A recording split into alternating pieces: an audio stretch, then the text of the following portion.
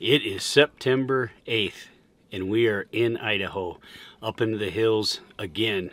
We discovered this area last year, and it is just one of those crazy things how things happen. My vehicle broke down. Nate Smith, he and I bumped in. He was coming off the mountain while we were coming in with our gear, and he volunteered and towed my rig back 20 miles to town to get it fixed, and we've been friends ever since. And he's been kind enough to kind of show us some areas around here, because this is all new to us as of last year in 2020. So this morning we get the pleasure to hunt with Nate, and here we are, opener elk season, archery, Idaho, backcountry DIY, getting after it. Really excited about getting out here. It's exciting. It's about time you got here. It's been fun so far, but now that you're here, nothing's going to happen.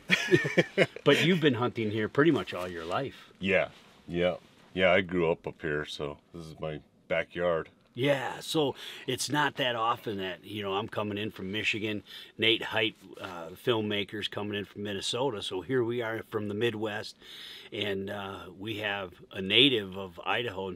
It's a really great opportunity for us as we learn this country, just like anybody else that would come out and do a DIY hunt in a national forest and so forth, and public land, is befriend people who know the country. Don't step on their areas where they hunt, but just kind of learn it. And we're off this morning, maybe a little bit early for a lot of bugling, but I guarantee you Nate's going to know where some elk are, and we'll probably have eyes on elk as the day breaks. And great. What's that? Now there's no pressure. Yeah. Oh no, it'll be good. We'll find out. So here we go, guys.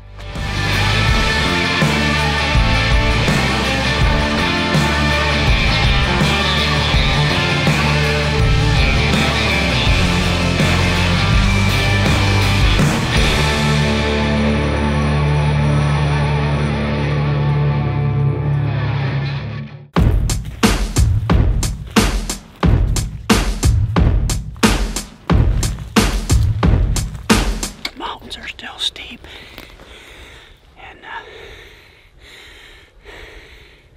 this Michigan boy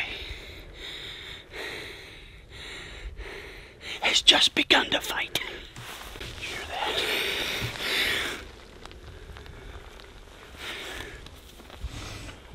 Mule deer.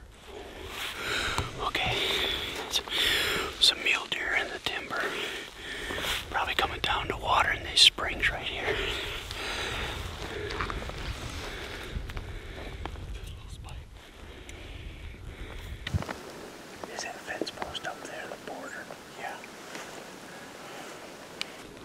Got a couple of spikes coming up over the ridge. They're just moseying real slow. Hopefully they just cut across and we can get on them, and they got more elk with them. We really don't want to shoot a spike. No.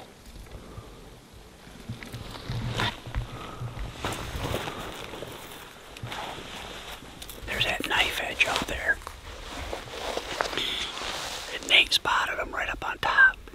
And then they east to the left and down. They're coming our way, but there's another finger draw that comes up that's timbered. That's just to the east of us. They could be over there, or they could drop right in here into this spring. There's water in both seat draws, so they could go either way. 3 spikes. That's all we could see. It's quiet. The only noise we hear is what we're making. I'm gonna call his name's not what the crap? Just firing back. Look, this is a serious elk hunt. We've worked all year long to come to the mountains. We're here to the mountains. And these jokers can't even get serious. I'm tired of it. This is just day one. This ain't even day one. This is like 2 hours into it. I can't even call Nate Height anymore. It's Heine. Don't believe anything. Heine. It's not Active Heine. Don't believe that. Smitty. I got faith in Smith. He's legit, even if he farts a lot. Height. He's like a boat anchor. You ever had a boat anchor that you forgot to take in? you want to go somewhere, you can't get there. That's kind of like Heidi. He's at boat anchor. You ever been on a boat, but you just can't go fast enough? It just keeps stopping all the time. It just doesn't know when to pick back up. Keeps making noise for no reason. That's what Ken is.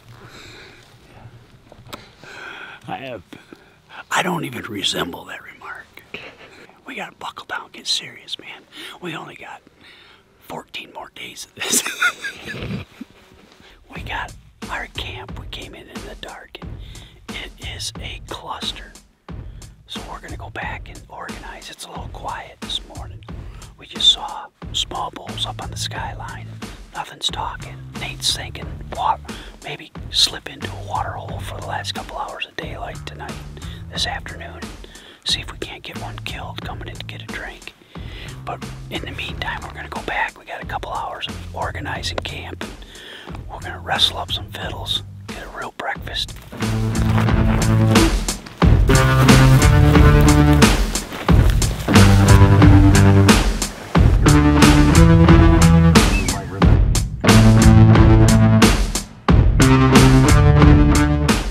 We are in our afternoon layout right now. We're gonna drop down into a water source. Nate has had some luck in the past, and we're hoping, just because we're up in the 80 degrees today, that they're gonna be coming into this water source before dark. And then there's another water source below, and we might, it's so wide open across here. But we'll see what happens. It's a little bit breezy, so they probably didn't hear our vehicle come up here, because we don't have it very far. Dropping down into this little low spot here where there's water.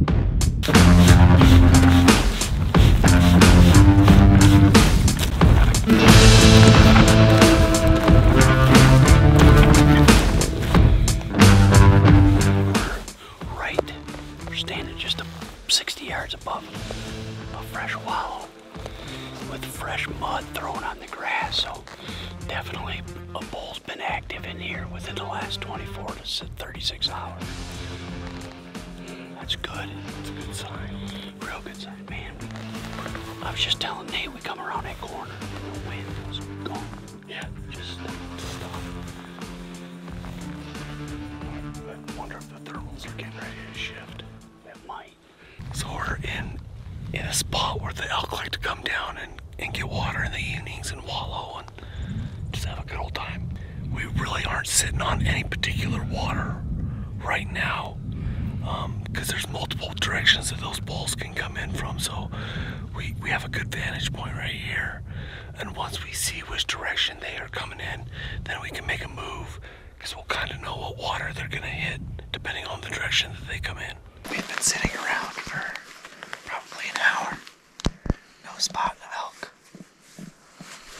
Yeah, time's a ticking right now.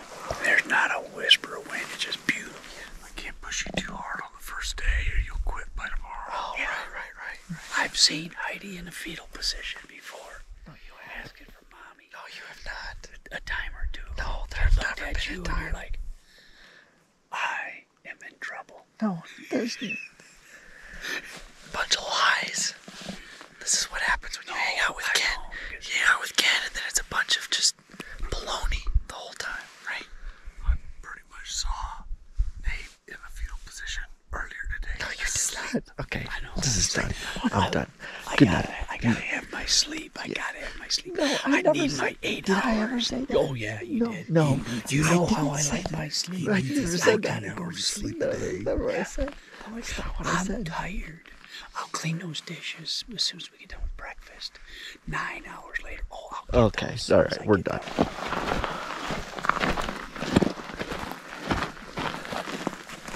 We're gonna drop down here to this wallow. Hopefully he comes in before morning. Spotted a huge bull right as soon as we ended that conversation. We're coming down here. Hopefully we can get a shot off.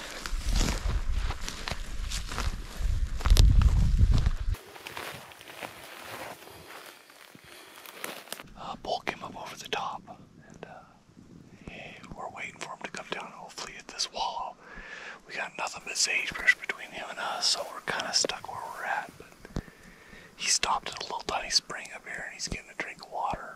So, fingers crossed he comes down another 150 yards and we get a shot at him.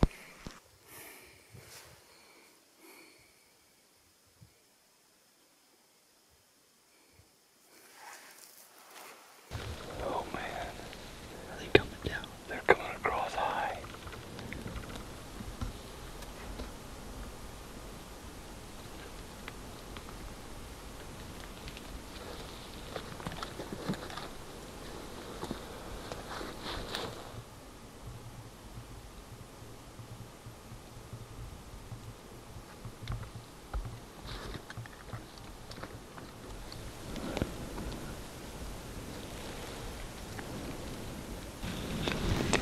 More coming.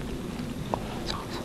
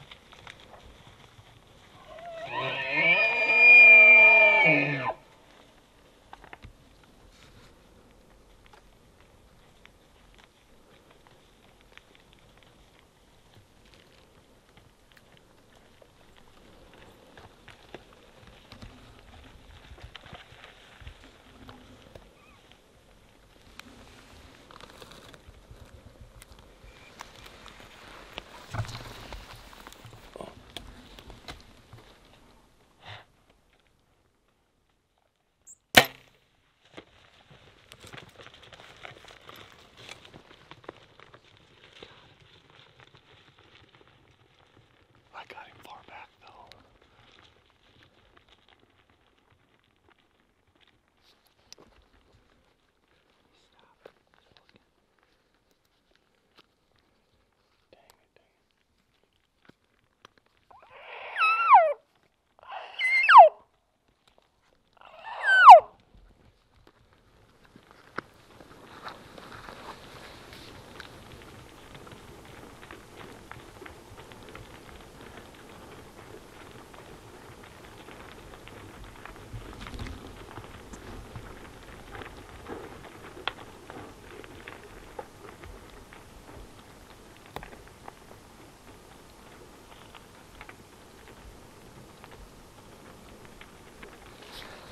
That's not good.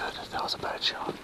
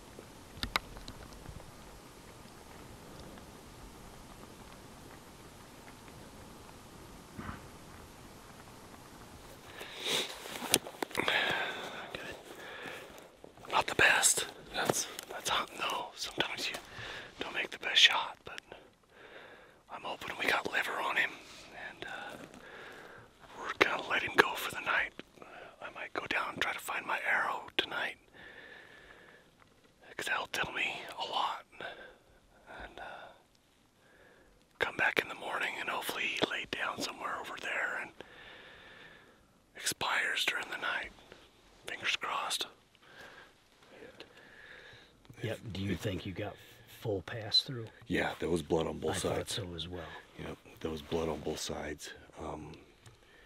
It looked liver. I know I was far back because he started walking right as I was starting to pull the trigger. And I smacked him back.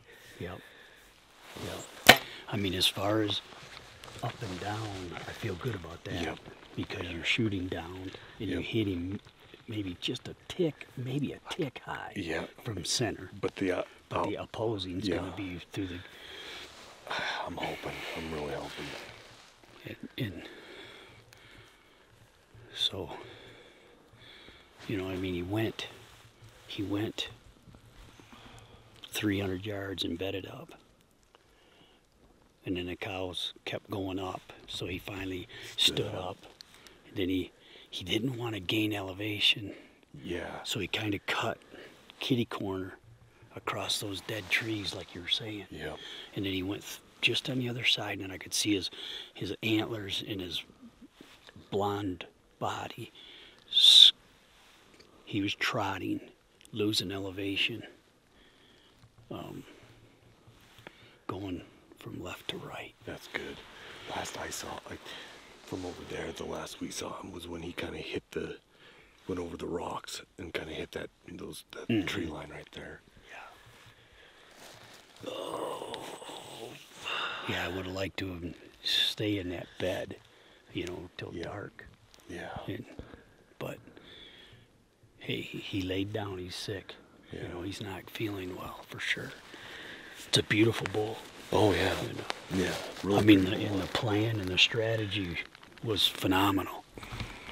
And, you know, he come down. Of course, all those elk, you guys, you know. Right past us. Yeah. So the broadhead did everything he was going to do, and he's going to be dead in the morning. Yeah, I agree with that. God willing, he'll die fast and not being in Lord willing, we'll find where he bedded down, and then where he went up from there, and then when he hooked down, and that low exit wound is going to be letting us track him. Yep.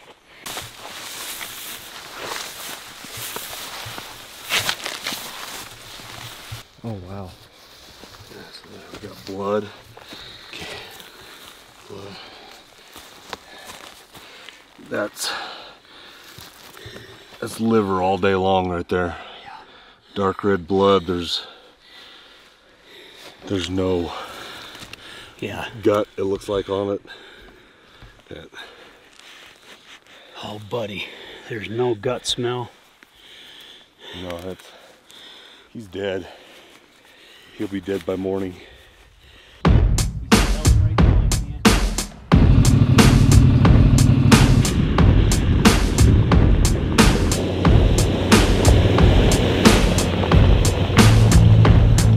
Good.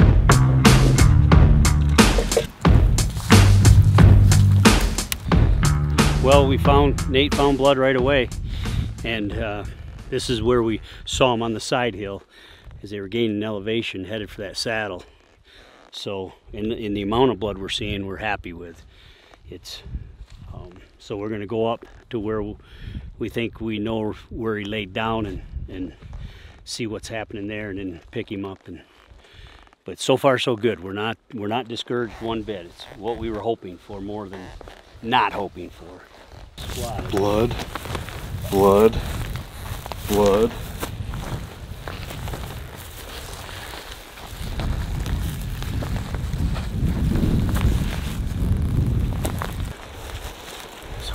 More blood right here. More blood. He starts going up and it starts leaking out of him a lot more. Oof. Oof. Yeah, it's all right there.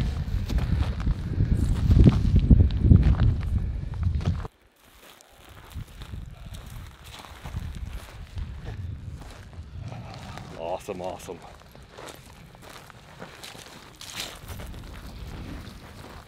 Boy, the flies have got on him fast, haven't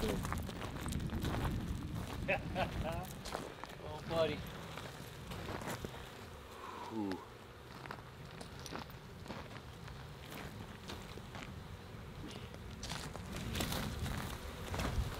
Ooh, wow. Nate. Congratulations. I am so happy for you. Thanks, man. Hey. Thanks. Glad we could get it done. Look, he is no slouch. Look at that mass. Yeah. What a beautiful bull. Oh, he's a 5x6. Sure as a world. Oh no, 1, 2, 3, 4. Dang. I'm so happy you stayed on that blood trail. Because what a lesson to learn is we are coming across and we think we have his path, where he's going, up, down, this and that. And as soon as he started losing elevation, man, the blood got thin. Very, very thin. Very hard to see. Thin. It was. You stayed on it. Nate and I kind of one high, one low. Zigzagging. Trying to zigzag, trying to spot look, see if he went over that bench. And that son of a gun made another 100 yards or so. Yep. And then he lost it. Yep.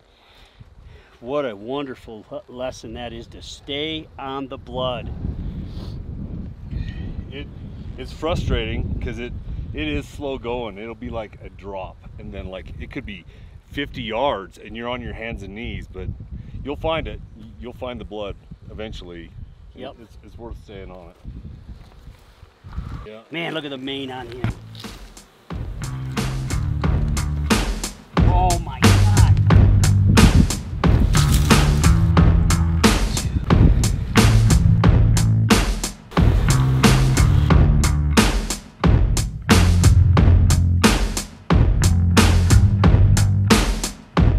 There's a broadhead in him from probably last year.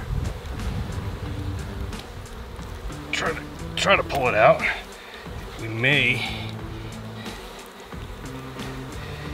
be stuck on the shoulder on the other side, though. We may not be able to get it out until. That's the shaft, the carbon shaft. Yep. Yeah, we may have to wait until we flip him over to pull it out. I think so. I'm hitting on something hard. Yep.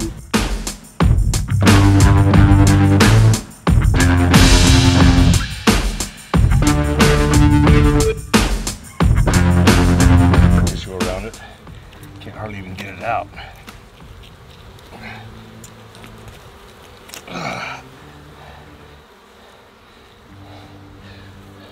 That is wild. That is wild. That is very interesting. Tell you how strong those animals are.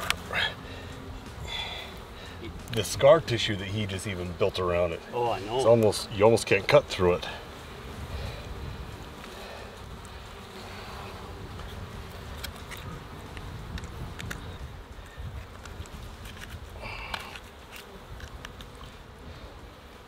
Wow.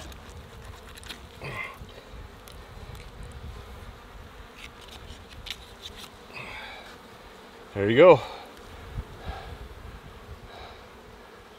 Huh. I'm not quite familiar with that to know exactly what head that is. I'm not 100% sure either.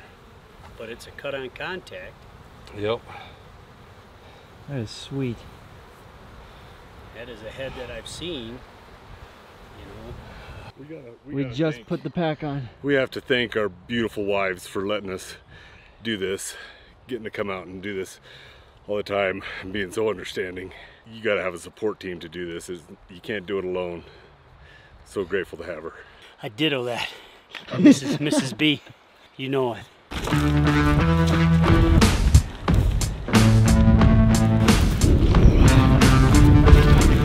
So outside of sore muscles and all that type of thing, of coming out of there heavy, man, we are tired feet. We are thrilled to death. We're humbled with our, just being able to get out there and get after it. We're just thankful that the animals didn't suffer long. No, as you said, he was probably dead before we got back to the rig. Yeah, last night. Yeah. And so we deboned him, butchered him up, packed him up, quartered him up, and he's in the grizzly cooler right now. And we're tired, but we're gonna go back, get a big meal, and rejoice in this awesome day that we had. We love the feedback, we love the engagement, so please share, like, subscribe, be a part of hooked hunting.